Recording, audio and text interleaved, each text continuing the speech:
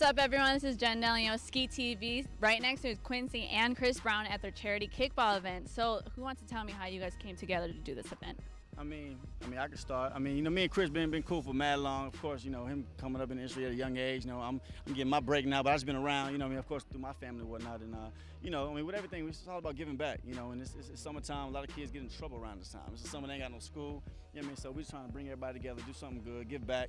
So we decided to, team up and holler at him. He was down with it, and the rest is history. You can say something if you want. Who from Quincy seems surprised you? Surprised me? It really wasn't anybody that surprised me. It's just I already knew that he had the team. Like, he had an amazing squad, and it was like a school bus full of kids and school bus full of team players. Yeah, NFL players and soccer players.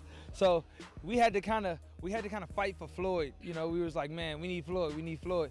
He kind of was in the game and out the game, but we pulled through, got a victory. But all in all, it was just a great day, man. I had a great time. It's my bro right here. Being able to come out and just, seeing all the kids have fun and all the fans. It was a lot of people, so I just was excited that we got a chance to do this for them, do something for our charities, and do something to give back, man. It was just fun.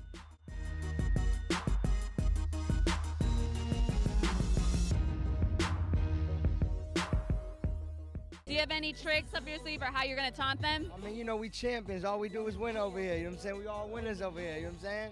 Who from the other team do you think is going to be the worst? The worst? I bet money Paris Hilton is not the kickball player. Yeah. Okay, do you have any plans of how you're going to taunt them? No, see, my game kind of speaks for itself. I've already decided that I'm going to be the deciding factor on who wins or loses.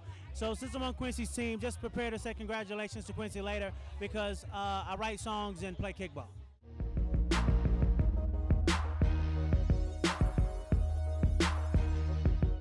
It's really an eclectic group of people. It's fun. It's like all my friends are here. Happy to see my girl Amber Rose here, looking beautiful. Apparently you're the new coach here, so what does the team need to do to win the game? Yo, we got to play smart. You got a lot of real athletes out there like Game, Deshaun Jackson. So they got to try to either get it on the ground real slow and not try to kick it as high and try to get on base, use your legs.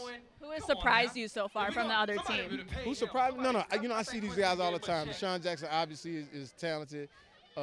Game is, although he's a rapper, he's still athletic.